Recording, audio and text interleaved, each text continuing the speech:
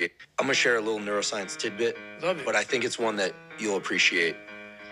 Most people don't know this, but there's a brain structure called the anterior mid-cingulate cortex. Emerging research is showing that that part of the brain might just be our willpower muscle. The thing is, every time you make yourself do something you don't want to do, like some examples for me include taking a cold shower or recording 4 videos that day, you actually increase the size of this brain area. We know that these changes can persist for decades. Those with depression have underdevelopment in those areas, and those who actually live very long, fulfilling lives tend to have very well developed anterior mid-cingulate cortexes, although there are also other factors at play. I personally find this wild because I know that the longer I've stuck to this content creation journey and the more videos that I'm producing, the easier I actually find it to make myself do things that I don't want to. And to be honest, that's a very important skill in life, especially when you're a parent and you've been up all night with an infant. So if you'd fancy training yours and want to make some content, believe you have important information to share with the world, then I'm going to be sharing my social media strategy for free during my live 3 Secrets webinar, but I can only host so many of you, so sign up now while I'm still doing this.